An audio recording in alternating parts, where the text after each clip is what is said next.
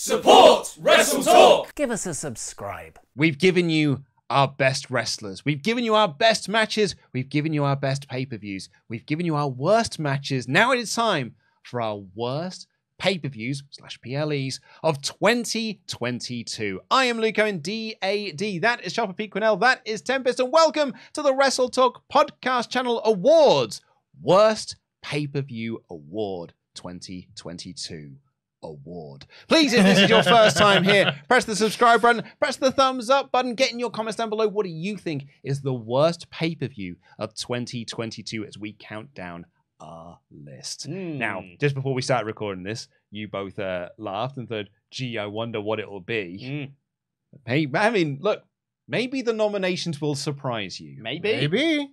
I'm curious about this one. We really struggled to get to this 5. was hard. This one was a real hard one. Like, you had to dig for bad pay-per-views. I was going to like, oh, okay, what other promotions did a pay-per-view this year? Yeah, that one was pretty bad. It's an NXT show in there I didn't like. But otherwise, I mean, there weren't 5 bad WWE shows this year. Yeah, it was hard to pick this one out. Absolutely, yeah. So the way that our nominations work is that everyone who is eligible for it, which is us as hosts, all of our editors, our website writers, our $100 Patreon backers, and wrestling influencers, get to submit their 5 worst shows of the year. Their worst show gets 5 points, their second show gets 4, the third gets 3, so on and so forth. I have totaled up all of those scores to reveal the official top 10 worst pay-per-views for the WrestleTalk Podcast Awards. Let's waste no time and get into this. So, starting with the 5 that didn't make the top 10. Excuse me, sorry. I'm very curious. I don't know if this would be the first time ever. If there's going to be crossover between what's on the best pay-per-views and the worst. Let me just quickly check. There's definitely one. Just quickly check. I think there's only one that's actually on the best pay-per-views and on the worst pay-per-views. Yeah. And it's very interesting because they basically appeared in the exact same position. Interesting. Really did split the vote. Yeah. Although there is also one here, but it did not make it into the top 10. So Ric Flair's final match was at number 15. That got 5 points. The World on GCW got 6 points, including 1 top-level nomination. Is that the one from the Hammerstein Ballroom? Yes. Yeah. Oh, interesting. Impact Wrestling Overdrive, that got 6 points. NXT TakeOver In Your House got 6 points. Ooh, I voted for that one. Show sucked. With 12 points. Forbidden Door. I think some of that is right. The disappointment that it was not the true dream. And also, as we talked about in the best pay-per-view, it's a bit of a cursed pay-per-view in terms of like the build-up for it and everyone being pulled from the show. But also, it was very good. There's no way it should be very good. Yeah, there's no way it should be on the worst pay-per-view list of the year. I can understand like the ending bit leaving a sour taste in people's mouths, being like, it's an angle for blood and guts. That's not great. The same way that I just forget that the karaoke bit in Clash at the Castle happened. I just forget that happened at Forbidden Door. I've just spotted another 2 that were on the best pay-per-view list. Nice. And we're going to start with one of those. In at number 10 with 16 points, 5 nominations, 2 of which were top level. AEW Double or Nothing. People really don't like CM Punk, huh? I think that's it. I think it is the buckshot spot, the blown buckshot spot, the injury that comes off the back of that, the dropping of the title, well, not dropping of the title, the interim, like that is almost like the genesis point of AEW's downward slope in 2022 before it picks back up by the time Full Gear comes around. There's some stuff on this show that I wasn't a fan of at the time. There were some things that I was disappointed by. I mean, like, the whole MJF Wardlow match is basically just a non-factor at that point. Bam, non-factor. Because, I mean, it's a squash match. It's not going to be remembered as this great performance regardless, but it was Wardlow's crowning moment that nobody really remembers because everybody thinks about everything else at this point. But there were a few matches on this show where I was really hyped for, thinking that this was going to be another card of just like 10 straight 4.25 star matches or better. And, like, the Adam Cole, both of the tournament finals for the Owen Hart Cup were just kind of fine at best. Yeah. You had it be a heel couple win in this really heartwarming moment of Adam Cole and Britt Baker. And that Owen heartwarming. Well done.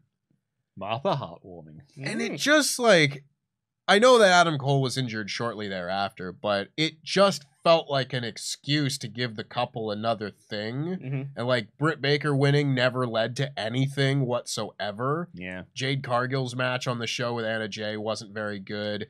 So like there are things sprinkled throughout this show that I was not a fan of at all. I think it's kind of on equal par with another AEW show that we might talk about in a little bit. Maybe, maybe not. But still, I think it's like, I still think it's a good show. I think it's just, it's not the caliber of AEW show that was like the Revolution and Full Gear before that and All Out before that and Double or Nothing before that. AEW was really running a very, very good track record from Double or Nothing 2021 until Double or Nothing 2022. And this was the one that kind of broke the streak of like, well, there's a pay-per-view of the year contender. And I still like it. There's good matches on this show. I really like Death Triangle and House of Black. That's awesome. I might be the one, but I really like the Young Bucks and the Hardy Boys match, even though Jeff Hardy kind of gets knocked out, but I am the biggest Hardy Boys fan in the world.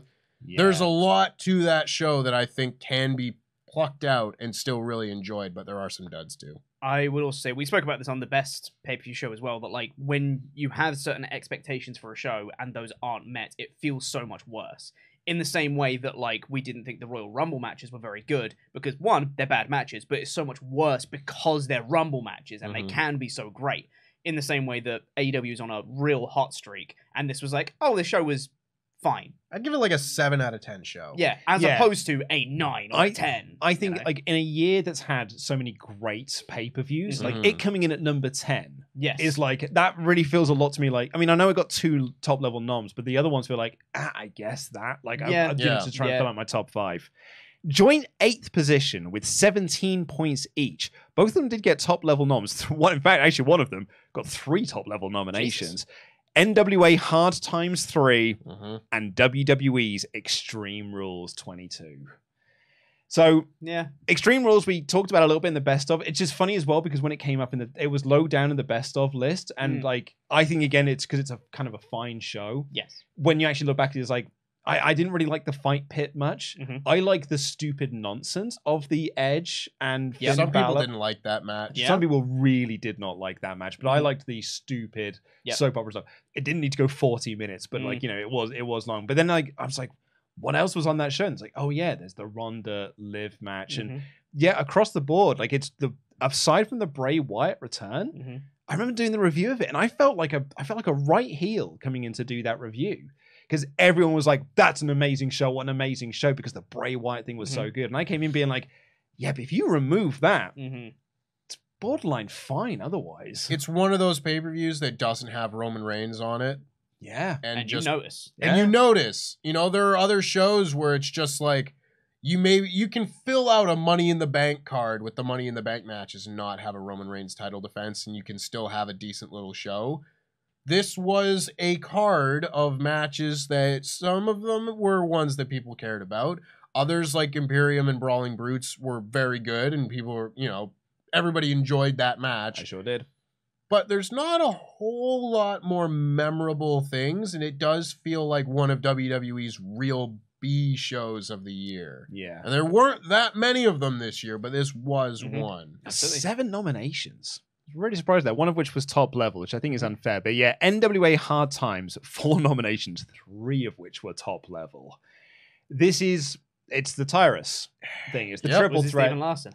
I voted for this. Yeah, this was on my list. This was on my list as well. This is some garbage. Yeah, I mean, it's not a good show anyway, but like the main event is real bad. Like Tyrus is.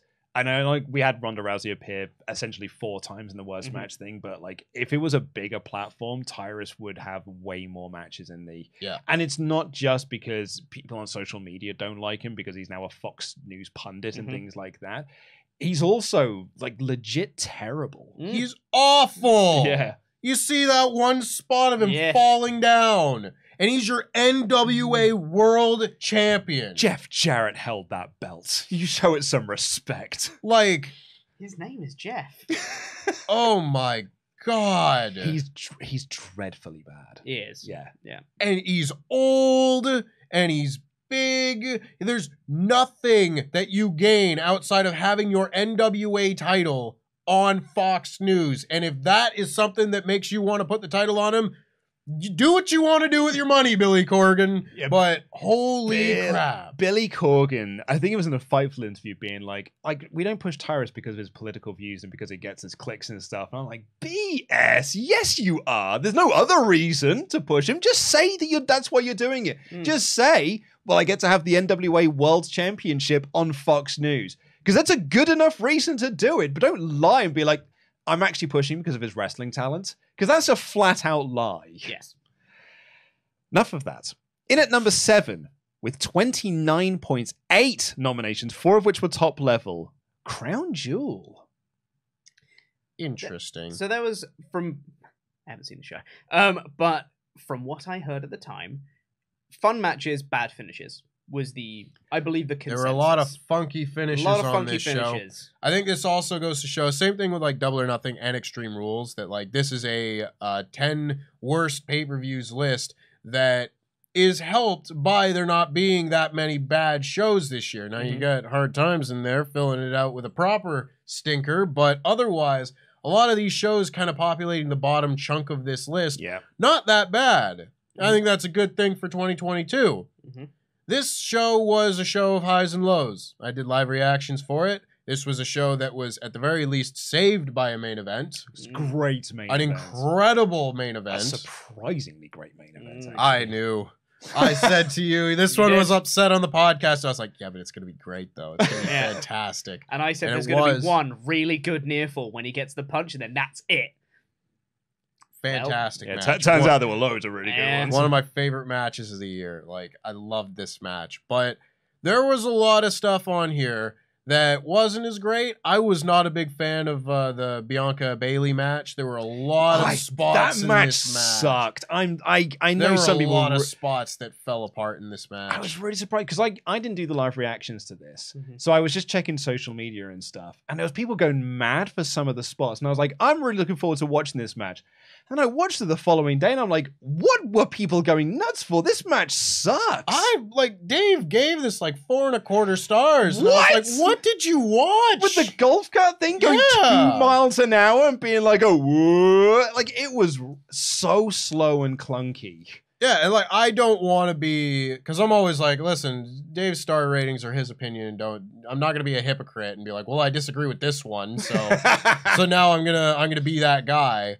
But I was watching it, I was like, I don't see what people are seeing in this match. The finish was wonky, where Bayley gets trapped in a ladder that she could escape from. Easily get out of, yeah. There was a lot to not like about it. Yeah. But you just kind of go through the rest of the matches on this card, and like the Lesnar and Lashley match was like 5 minutes with a weird finish. Yeah. And the women's tag match was a really wonky finish because clearly this was a more contrived thing that pieces were just not in the right places for. And you got Amos and Braun just lumbering around. They did the power slam spot. That's it. That's what you were 5 there for. stars, according to some. But I overall thought that this was an enjoyable show. Like, I didn't think that this would be a show that would place on a list like this. So don't get me wrong. But I do also see the justification for having it on here because of bad finishes and because of this and that and the other thing. In at joint 5th with 32 points each, WWE Money in the Bank and AEW All Out. 2 shows with bad ladder matches. Yeah. With ladder matches with finishes that no one liked. Yeah. Okay, so the All Out thing. One, I think it's not the best AEW show of the year. It's so long. It's very long. It has the bad casino ladder match. I said this on the... Sorry, I didn't mean to cut you off there, but the only thing I'd say in the best show, I watched it in 2 chunks. That helped. If you're watching this live in one go, it's long. It's very long, and it had the bad casino ladder match. And a few other weak points on the show as well that I think didn't lend to its grandeur at all. But I think the biggest thing is Brawl Out, which really, really tarnished the whole thing.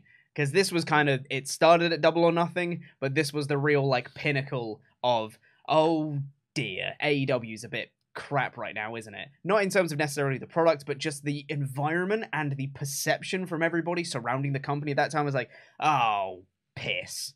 And this was the real culmination of everything with that. There's a huge stain on this show. Oh, yeah. Oh, yeah, there is. Yeah. I think, again, because we talked about this on our best pay-per-views list, because this was on there as well, I think if you watch it in a vacuum, it's another 7 out of 10. Pretty good pay-per-view. Some real bad duds on there. Starks, Hobbs, Athena and Jade. Like, you went to go get the pizzas at the start of Athena and Jade and came back and was like, it's over. Yeah. It's only like 4 minutes long and it's over. Yeah. Jungle Boy and Christian's an angle and not at all what people were kind of expecting. The ladder match was what it was. But there's so many really good moments on this show as well. I like the main event. I like the main event too. I think Punk Moxley's really good. You've obviously got the Elite and Dark Order thing that was one of the best things on the whole show. Danielson Jericho was real good. It's just like because it's one of 15 matches. Yeah. It sort of gets swallowed up by the whole thing. Like we haven't even mentioned, but there's like Dark Order against Miro, Darby, and Sting, and that's fun. Is it? Oh yeah, the House of Black. Yeah. Sorry. That's again, right. That was on that show. Yeah. Just more fun things. Like a lot of really good, fun matches. Kingston Ishii's on. Yeah, it's on the buy-in. Yeah. But like again, it's one of 15, so it's hard to like keep track of all of it. Yeah. And it again, I will never think about any of those matches first when I think about All Out 2022. Yeah, that's right. And I think that like as much as it's not the pay-per-view's fault that what happened afterwards affects it, it's just how you leave them. And they left them that night not thinking about the show that they just watched. Yep. I wonder how many, it's 12 nominations for All Out, 13 nominations for Money in the Bank, but of the 12 for All Out, 3 of them top level. It wasn't my top level nom, so I wonder how much of it was, it's the Brawl Out or Fallout of All Outs. Yes. That's like the real, that's the sticking point for it. Like you say, it's the black mark against it. When you think of that paper, you don't think of anything on that card. You just see that image of Punk and Tony Khan at that media scrum and the muffin. Yep. It's a shame. The main character. Yeah. I'm also surprised by the Money in the Bank show being on here as well. Yeah, well, I was going to remind myself of what else was on that show because, it has what I think is the WWE pay-per-view match of the year, other than the 2 5-star ones. Aside from those two, I think Usos Street Profits was real. For me, it was match of the night, and it was really, really good. Great. And Lashley beating Theory for the US title was actually a really good moment. That was the moment when it was holy hell, this crowd is into Bobby Lashley. I think a lot of this it's the Theory backlash that there was at the time. Yeah. Which is that this kid is being pushed beyond his means. He is like Baron Corbin, Constable Corbin was in 20 whatever it was, where it was 2018. Yeah, it was and you're now Seth Rollins' world title contender. I don't think he is though, because he is a mid card guy in a waistcoat. I don't think he should be our top guy. And Theory winning Money in the Bank was this. Okay, so this is the direction we're going, I guess. And it's not just the push, I don't think, of Theory. I think it's the way they did it for the Money in the Bank match. It was janky, to say the least, for this. And it was just it was, again, left a sour taste in your mouth afterwards. Yeah. I actually forgot. It was Belair versus Carmella for the Raw Women's Championship. If you'd have quizzed me on it, I would have said 12 names before I got to Carmella. Yeah. I had forgotten about that one. And bless them. I think that women's Money in the Bank match is not good. Yeah, it's not good, is it? Just a lot of the ladder falls over mid-spot and people are kind of stumbling around and they fall down and it looks like they kill themselves landing on the ladder this way and that way. And I saw a lot of people at the time being oh, you can't kid gloves the women's division and everything. It's not like that. It's just wasn't a very good match. And it's disappointing. Yeah. Because if Liv Morgan won this ladder match and it was the best match of her career and this great thing that you could show people, be look at everybody be so happy about Liv Morgan. It's just kind of it's like Ryback winning the Intercontinental Championship in a crap Elimination Chamber match. Yeah. It's just it's not the cool moment that it might be for that one person getting their big moment because the match isn't as good. And then follow it up with nobody wanted her to cash in on the same night because everyone's they keep doing the same thing. Yeah. Can we do something else this year? Yeah. And they did it again. Yeah, but I would say, like, lone highlight, that and the Usos Street Profits match, which were dead good. But, like, yeah, Liv Morgan cashing in and winning. I was like, well, at least that's something. You know, I've got a nice thing. But you're right. Like, it is something that I saw the year previous and the year previous before that. And good for Liv Morgan. Asterisk. In at number 4 with 33 points, only 1 point more, 10 nominations, one of which was top level, WWE Day 1. I forgot that was this year. Yeah, the first day of the year, in fact. It's the show where, because of Roman getting ill, the proposed main event was changed to Brock Lesnar beating Big E for the WWE Championship. Set a real bad tone for the build to Mania.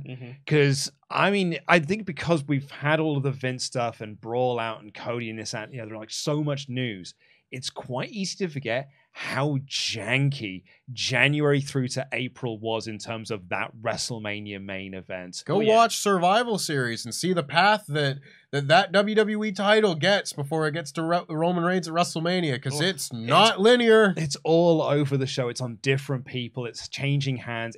And bad matches and bad choices. It's so funny as well because, like, I remember Meltzer at the time reporting, like in January, I think he even reported in December, it's like, the main event of WrestleMania is going to be Lesnar versus Reigns for the title. And then in January, I was like, it's going to be for all the belts. And then they kept swapping the belts around, and I was like, Dave's getting it wrong again. And Dave's like, no, it's still the plan. I don't know how they're going to get there, but that's what they want to do. They want to do winner takes all. That's what they ended up doing. And it is like Day 1. Not only that, it's also madly forgettable. So it's got a really bad main event finish, and it's only like a 10-minute match because it's really short. I don't even think it's 10 minutes. It's like a 9-minute match or something. It's a Brock match, so it's not going to go long, is it? And there's 5 guys in there as well. And the rest of the card is like mad forgettable. To the point where, like, Madcap Moss, or Corbin against McIntyre. I think it's Moss because they were building to Drew and Corbin because that's right. That's the big match you want to build to at Mania. So you have to go through Madcap Moss at Day 1. Yeah, and he wins. Yeah, I think he won. I think primarily the thing that this show is remembered for, the immediate thing when you said Day 1 that I thought of was Big E losing the WWE Championship. Oh, yeah. And that is, yet again, Brock Lesnar winning the WWE Championship from a guy we did not want to see lose the belt. Edge wrestles The Miz on this show. I was going to say, it's Edge versus Miz. Yeah. Yeah, it's Drew Cap. I know Drew beat Madcap Moss, in fairness. Well, there we go. 8 minutes 25 that main event meant. 8 minutes 25. It's no like 8 seconds for Edge Kofi. Miz for 20 minutes. Edge and Miz is 20 minutes long. But losing the WWE Championship in 8 minutes to a guy that was not scheduled to be in that match beforehand, that's real bad. Yeah, real bad. 2 members of the New Day's done that too. Yeah. I know it's not Brock's fault. It's the way he's booked. But, like, God, it's rough. Yeah. It's crazy. Like you saying that, like, if you said Day 1, I'd be like, yeah, it's a show. It's fine. I didn't have, like, strong feelings about it one way or the other. But looking at that card and everything, I was like, oh, yeah, this was really just kind of during the period where everyone was kind of sick of this company. Yeah. Sick of the direction. We were like, again, as we said in the Best Matches one, they were dangling something in front of us that we really wanted and sort of giving it to us with Big E's title reign, and then just like, nope. What a crap run. It was a terrible run. Uninspired, no direction, no big title matches after that Drew match. Loses to Roman at Survivor Series, and then his next title defense is losing it to Brock Lesnar in an 8-minute match that he wasn't in. Yeah. And it was just like, that anybody holding out hope that it was going to get better, that was you getting smacked in the face with it. Dude, when people were telling me, just wait till Big E's in the Rumble. And I'm like, yeah, and you'll see him be eliminated real quick. Because he's back to the tag team division with you, bud. Because I saw it happen with Kofi. Yep. In at number 3 with 51 points. We've jumped up from 33 to 51 points. 20 nominations, 2 of which were top level. WrestleMania Backlash. I believe this was Sullivan Bo Brown's worst pay-per-view of the year because he did the live reactions to it and had a terrible time with it. Because he's pretty uninspired. Yeah, it's a boring show. That's the problem with it. Yeah. And it's remarkable as well. Roman's on the show. Yep. Yeah. But they changed the direction of it because it was supposed to be the unifying of the tag titles. And then Roman was like, no, actually, I don't want you to do that. So we're going to have a 6-man instead. After saying that he wanted them to do that. And then the week after was like, no, actually, I want you to go and do that, to go and win the tag titles. Why don't you just do it at the pay-per-view then? Yeah. They made something that could have been quite interesting in the unification of the tag titles with RK Bro as well, which is like really over team against the Usos, also an over team. Like that's a fun match with real stakes that wasn't at WrestleMania. Mhm. You know, it's something different. Like that's something interesting. And they were like, actually 6-man. Like it's a good now 6-man. It's a good match, but now it just doesn't really mean anything when it gets to the end of it. And it's Cody Seth, which again it was good, but it was like I already Just saw a this. rematch. Saw this. Moss Lashley saw that. Edge AJ Styles saw that. Rousey Flair saw that. Madcap Moss and Happy Corbin don't want to see that. Oh god, yeah. Like when you think about it, that's a really bad card. It's a bad card. That's 4 of the 6 matches we just saw 4 weeks earlier. Yeah. Mm-hmm.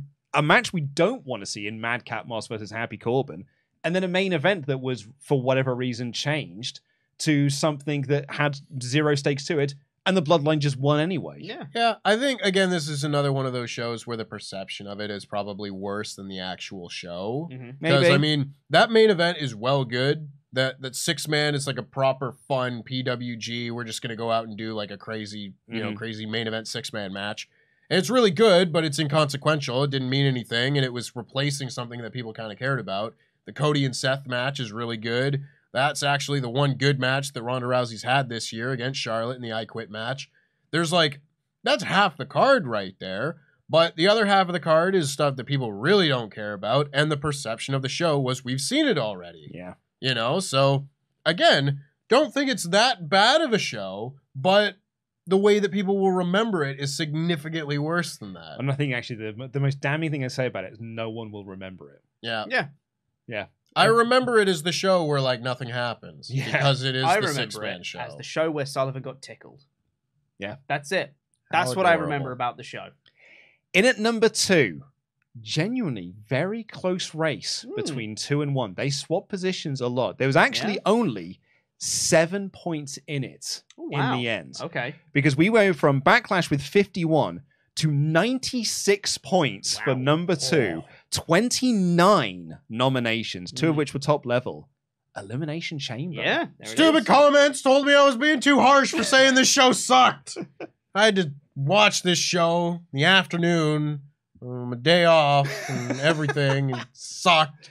Stupid show. Clearly wasn't a day off, was it? Clearly wasn't. Yeah, this show was ass. I did not enjoy Elimination Chamber very much. We had day one there. Day 1 with Brock Lesnar winning the title. So it's funny, we go to Elimination Chamber and what's the main event? Oh, it's Brock Lesnar winning the title. Yeah.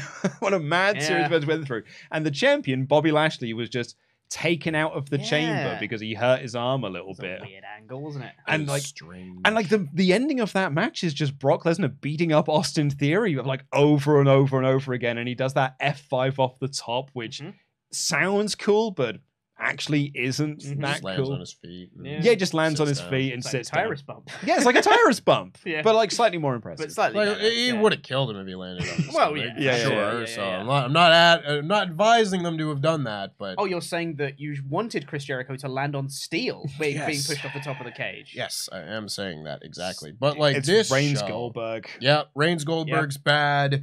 I was really hoping Alexa that Bliss was in a swing. Yeah, In a pod.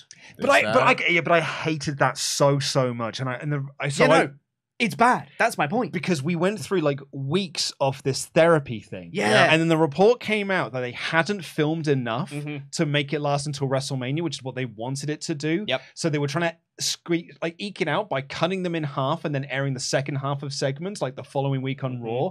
But then they made the choice to just bring it back for Elimination Chamber. So they aired like the final 3 in one episode of Raw. And then the end of it was like, and by the way, I'm in the Elimination Chamber now.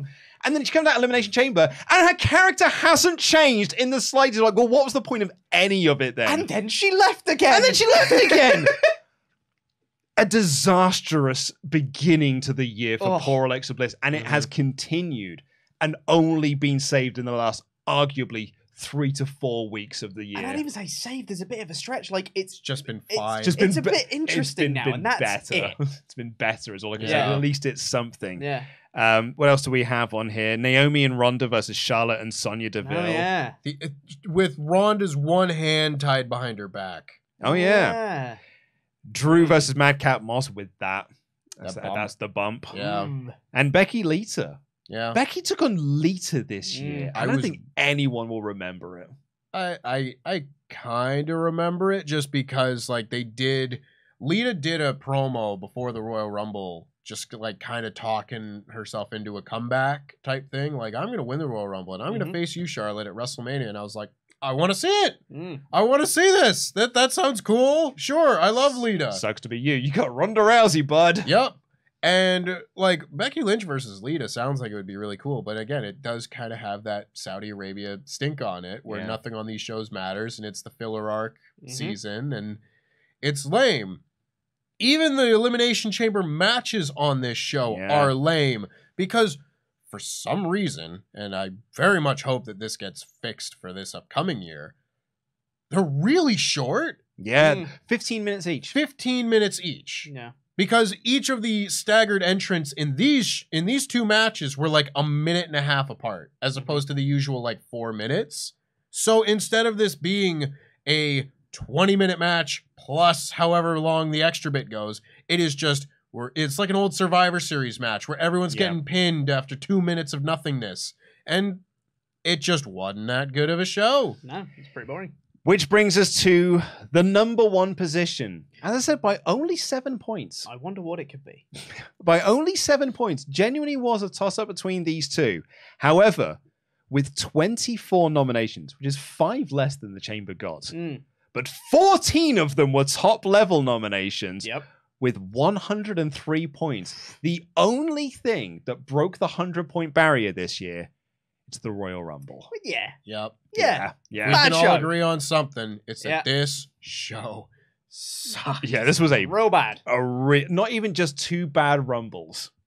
That is day 1, Rumble, and Chamber back to back to back with a little pit stop at WrestleMania, then WrestleMania Backlash, then Money in the Bank. That is a real bad stretch of pay-per-views. It's the Vince era. I wonder what changed halfway through that.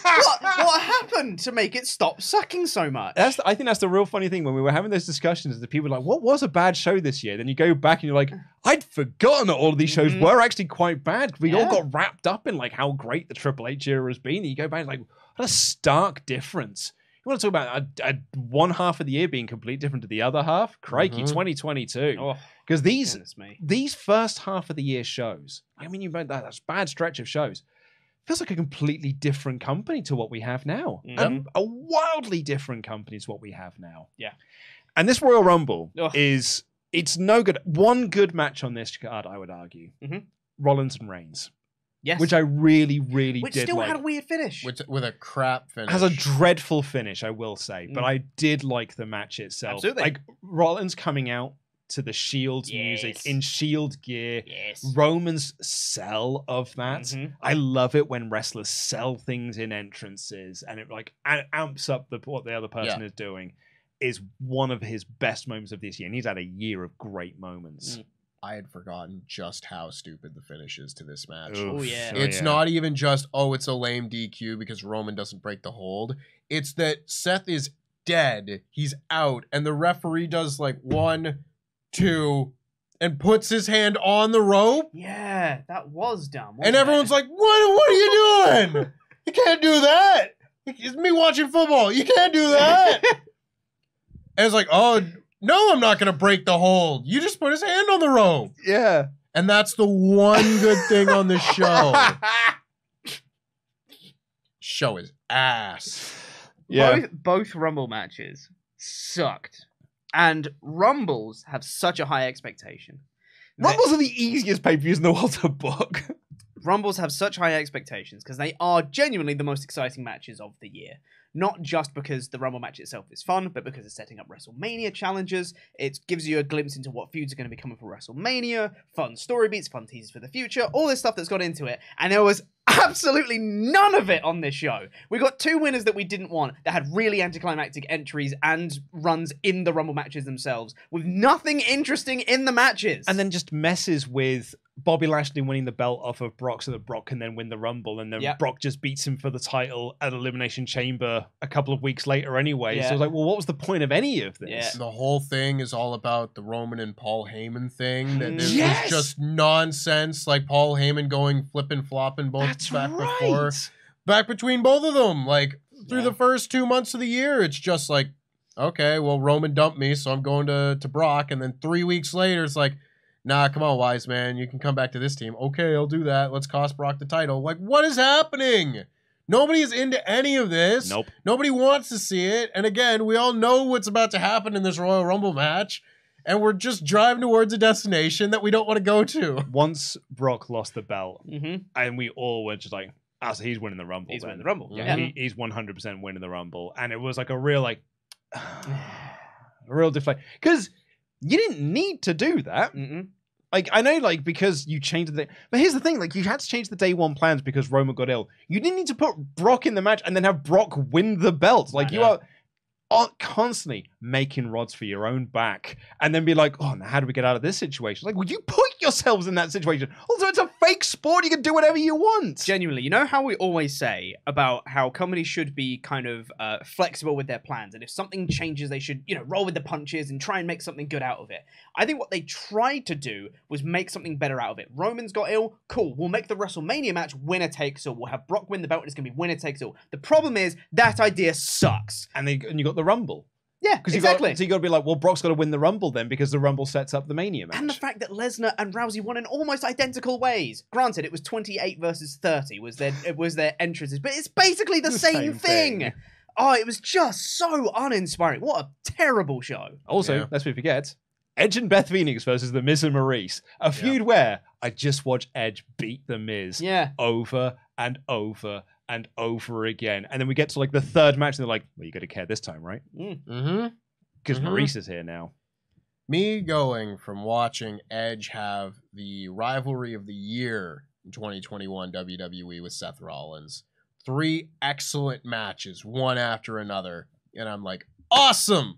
We might have like AJ Styles at WrestleMania, which on paper sounded better than it ended up being, but that's something to look forward to. We've got other people here that Edge hasn't wrestled that I'm really looking forward to seeing him wrestle. I'm really, really for this Miz feud to wrap up, and it just kept going. It kept going and going. They love this thing where they can do a mixed tag with the husbands and wives, and they just like bringing Maurice out every once in a while. That's what she's there for. That's what The Miz is there for. It's like, I get it. They've got a reality show. But like, The Miz is usually really good at it. Like, him and The Miz, like, him and Maurice doing stuff, it's usually really good. But this was one of those ones like, this one wasn't good. Yeah. It's a shame because Beth's was part of it. Wasn't this the thing where he had Maurice had a brick and Ollie lost his mind because she used a brick? Yeah. And he was like, she used a brick, and everyone was like, okay. And... And I was like, but she was the brick! Yeah, it escalated! He kept saying to me, it was like, oh man, they've escalated this feud so much. Like, she's used a brick. And I'm like, I don't think they have to. It doesn't matter, though. I have no memory of this whatsoever. But yeah, 103 points for the Royal Rumble. Comfortably, I think, the worst pay-per-view of 2022. Yeah. Easily. I'm so looking forward to a Triple H Royal Rumble. One of the things I'm most looking forward to, like the things I'm most looking forward to are seeing how Triple H books a Royal Rumble and seeing his vision, his WrestleMania card that he makes, his vision for that. Those are the things I'm most looking forward to. Don't let us down, Trips. You got a low bar to try and get over.